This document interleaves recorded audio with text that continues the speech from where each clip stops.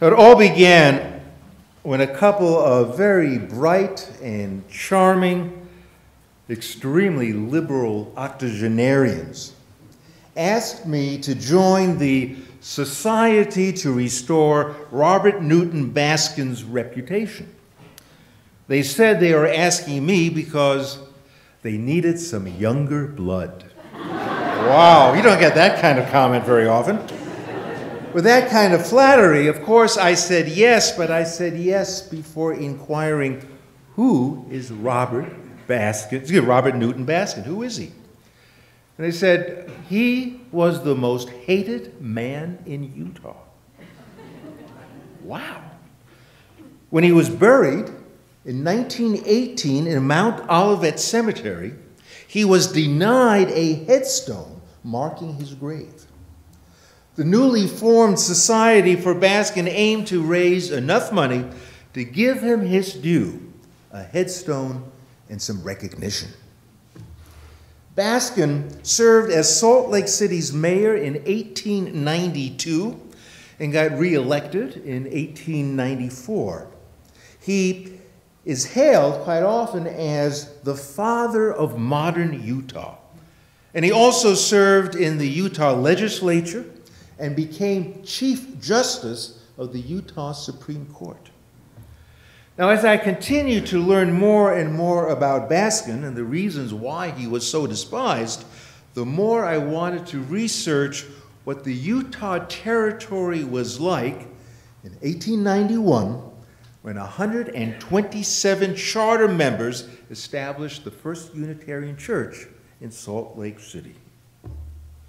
My hunch is that all 127 members voted for Baskin just 1 year after founding this church. Baskin ran for mayor on the Liberal Party ticket, which was founded in 1870 to oppose the LDS Church's domination of local politics. I want to be really clear. My intent this morning is not to reignite the bitter relationship that existed between Mormons and non-Mormons in the latter part of the 19th century.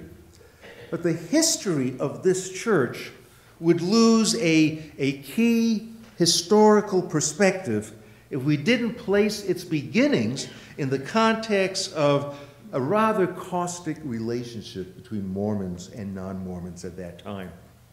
Fortunately, we find ourselves today in a far more civil society, a far cry from the acrimonious and actually spiteful political and religious landscape that permeated the latter part of the 19th century right here in Salt Lake and the Utah Territory. Newcomers to this church are always amazed to learn that the Denver Unitarian minister, Samuel Atkins Elliott, was able to deliver 2 speeches on liberal religion, December 1890. Delivered those speeches right here in Salt Lake City, and it's just amazing that 127 of the listeners found the courage and the inspiration to begin a Unitarian church 2 months later, February 24th, 1891.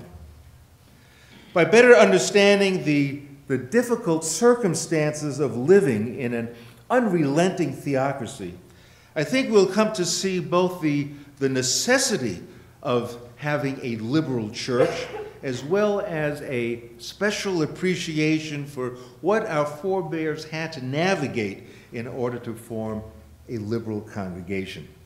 For example, the expertise of this church's first minister, David Utter, entailed a scholarly approach to biblical criticism.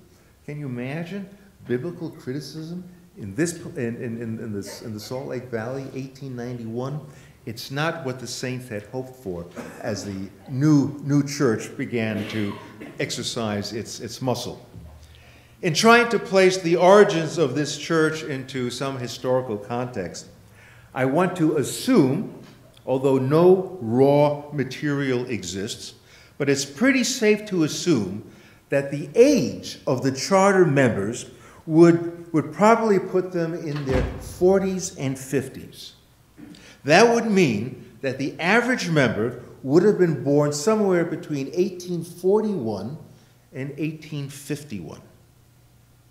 We have no raw data as to how many members of that at that time were either apostates or Jack Mormons, but there were probably quite a few.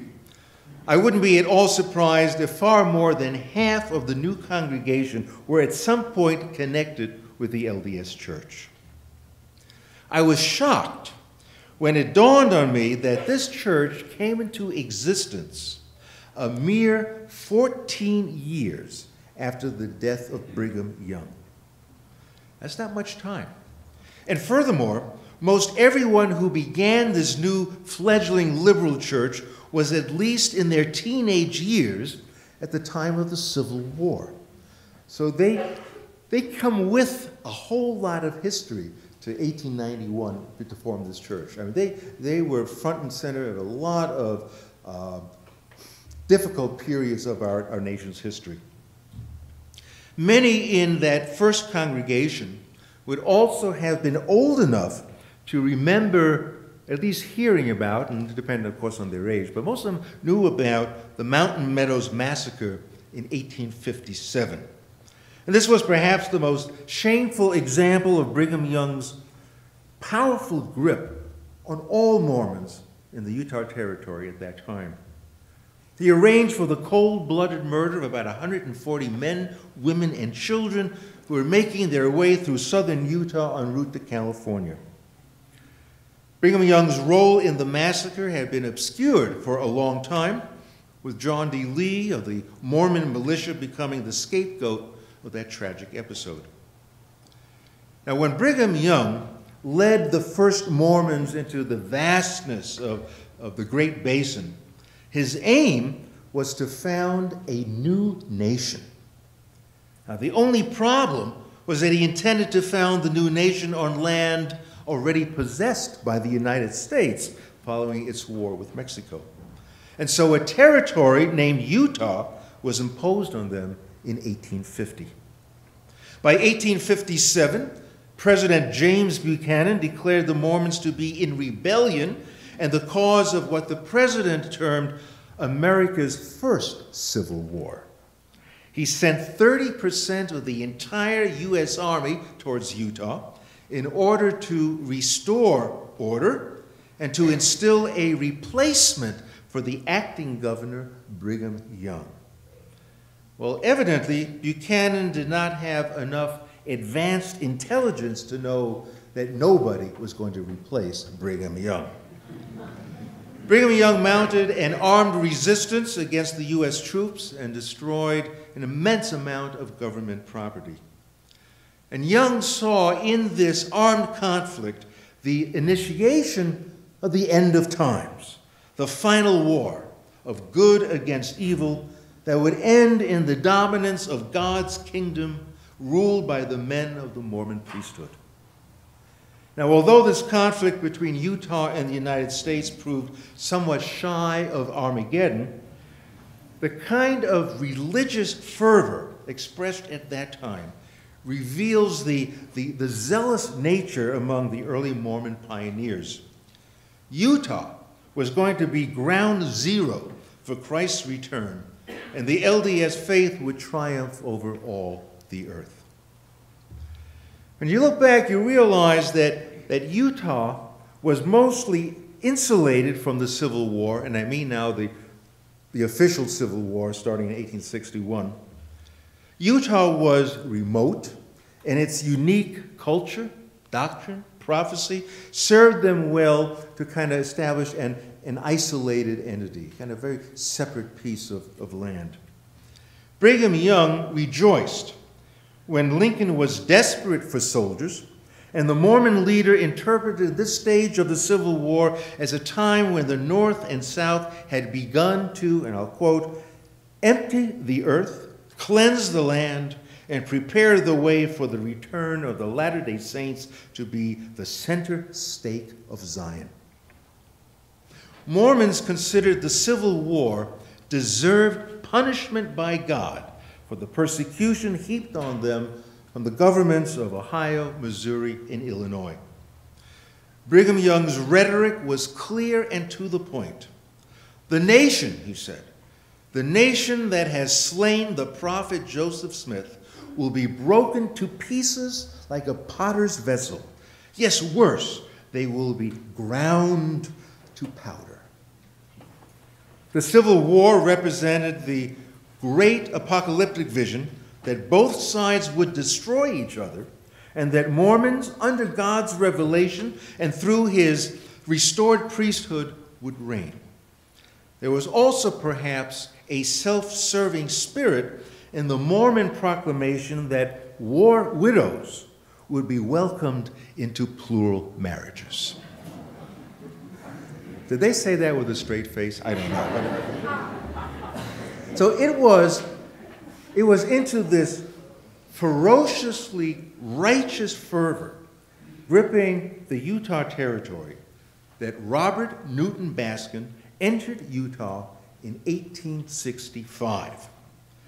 Brigham Young's perpetual visions of greatness and redemption for all their trials and persecutions dominated the culture here. Baskin was only one of about 300 non-Mormons throughout the Utah Territory, estimated to be about 70,000 in population. Baskin hailed from Ohio en route to California. He was intent on making it to California to prosper in the mining business, but found the mines here in Little Cottonwood Canyon just as tantalizing. He went to Harvard Law School for a year, which seemed to suffice for his law credentials. He never graduated law school, but as a skillful orator, nobody challenged him. Now, one of the first things he did was get involved in the legal disputes surrounding the Mountain Meadows Massacre, in which Baskin set out to prove that Lee was merely a scapegoat and that Brigham Young called all the shots. This did not exactly endear him to the Latter-day Saints. Baskin, outraged by what was known as the twin evils, theocracy and polygamy, Baskin became the leader in the campaign to unseat Mormons representing the Utah Territory in Washington, D.C. It was actually a miracle that Baskin was not assassinated, because Utah in the 1850s, 60s, and 70s was about as violent a society as found anywhere in the world. Anyone who differed from Brigham Young was considered to be obstructing God's plan. And they were either beaten and castrated. And castration was a popular form of getting rid of non-Mormons. So they were either beaten, castrated, or shot dead in cold blood with full impunity. The territory was essentially lawless. Bishops wielded a lot of power at that time. Bishop Edwin Woolley, who exhorted his 13th Ward members to deadly violence. Our streets, he said, are now filled with whores, thieves, gamblers, and pimps. The only way to purify it is to drive them out, tear down their houses, and send them away so they would not come again, and God will be with us. We will clean, purify, and wash the 13th Ward of all damnable sinners. So you may wonder, where did the non-Mormons hang out? Intentionally excluded from brotherly ties with Mormon groups, non-Mormon men sought camaraderie in fraternal organizations like the Oddfellows, they were here at their time, the Caledonia Club, the Irish American Society, but the most influential of these societies was the Free and Accepted Masons, with whom Baskin associated. Later on, in 1883, the founding of the Alta Club served the purpose of providing a really nice gathering place for non-Mormons.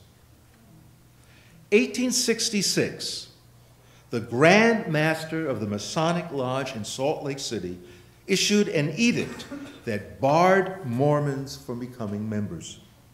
This edict was not rescinded until 1984. The committee meetings I attended for the Society to Restore Robert Newton Baskin's Good Name were held in the Masonic Temple.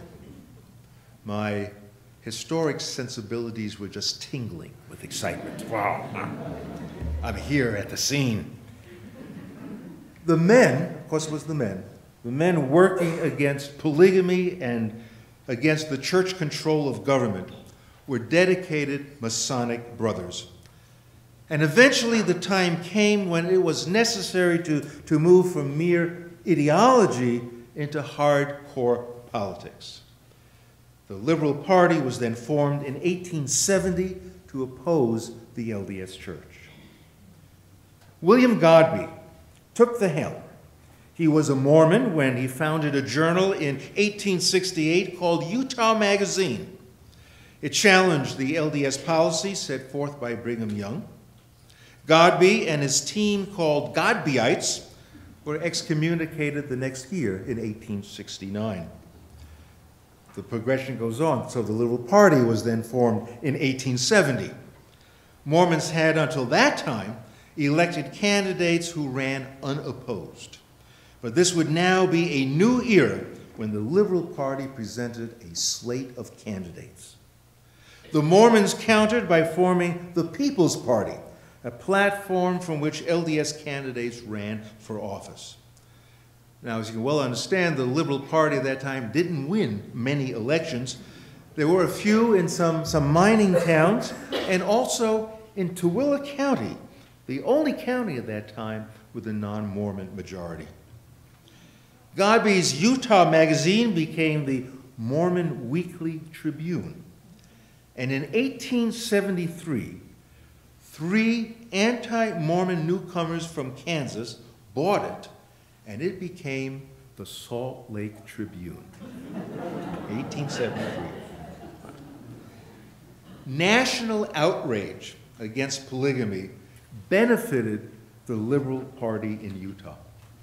In 1892, the Anti-Polygamy Edmunds Act became law. An even stronger act came into being in 1887. That one required candidates and voters to submit to an anti-polygamy oath. Enforcement of these bills put a significant number of Latter-day polygamists in federal prisons, including the one built in Salt Lake's Sugar House area specifically for that purpose. The Liberal Party then swept the city government of Ogden in 1889 and took Salt Lake City in 1890. George M. Scott became the first non-Mormon mayor just a few months before the establishment of the First Unitarian Church. Baskin then became Salt Lake's mayor in 1892. Baskin immediately went to work on modernizing Salt Lake's infrastructure. He installed all new water and sewage lines, paved the streets, and began building the city-county building, whose edifice Baskin sought to rival the Mormon temple. Wow. By the way, 1891, when this church was founded, was also the time when the angel Moroni was put on the spire of the Mormon temple.